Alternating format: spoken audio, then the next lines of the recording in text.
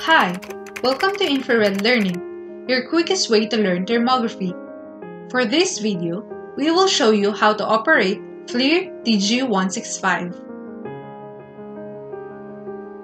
The micro SD card slot and USB connection is located under the rubber flap on the top of the camera. The tripod mount is located at the bottom of the camera. Use the provided USB cable and plug it into the TG165 micro USB slot located under the rubber flap on the top of the camera. Press and hold the power button or the back button for 3 seconds to switch on or off. Set the time and date for proper documentation. Press the trigger button to capture an image. Release the trigger and the image freezes for 5 seconds, giving you the option to save or to discard it. The laser pointers are automatically activated upon pulling the trigger.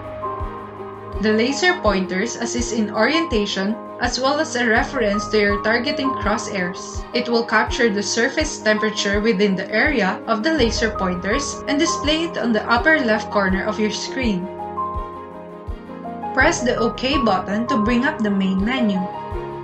Click the SD card menu to enter the gallery and preview your thermal images. Use up and down arrow to toggle through your saved images and click back to exit.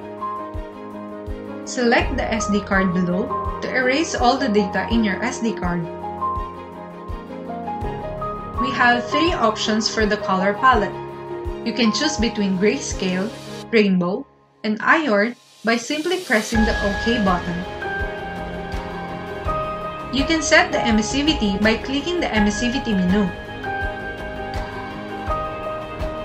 Press the OK button to switch on or off the laser. Below the laser button, you can switch between Celsius and Fahrenheit. You can also toggle to turn on or off the target crosshairs.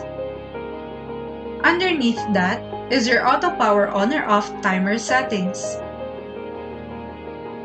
And last is the information menu that will show your firmware version as well as your calibration date.